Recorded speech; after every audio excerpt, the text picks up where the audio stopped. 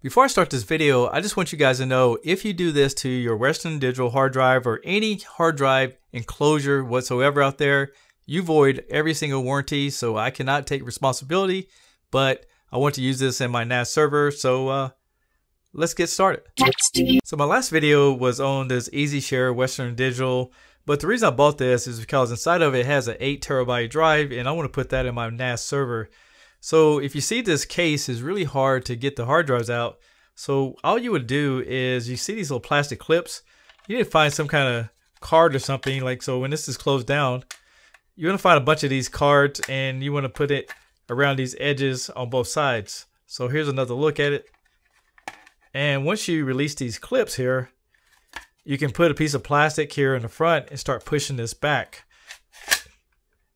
And then you would have the exposed hard drive.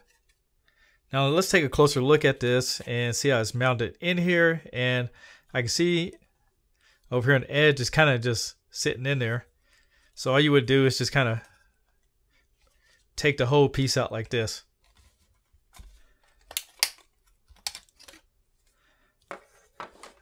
And there you go. So you need to have a kit kind of like this that has all type of different hex keys as well as flatheads. So I found the right one, and to be honest with you guys, it's not really labeled here, so I can't tell you which one it is. But with this kit, you can find the right one. So all you want to do is just unscrew all these little adapters right here. And there's one little screw right here for the controller. So we're just going to go ahead and unscrew that as well. And that's just a regular Phillips. And this is a little plastic piece you need to pull off. And then it needs to slide off the SATA connection right there. So once you get all that done, here's an 8 terabyte hard drive you can use in anything that you want. So here's the hard drive that came out of my case. You can see that it's 8 terabytes and it has a SATA reading of 6 gigabytes per second.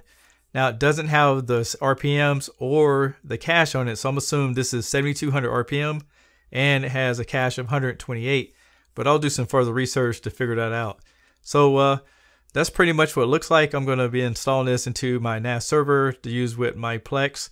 And if you guys take this out, just keep in mind that this is not warranty. You lose all your warranty when you do this. But if you need to do it, this is how you do it.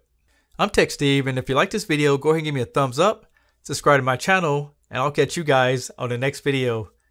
Peace.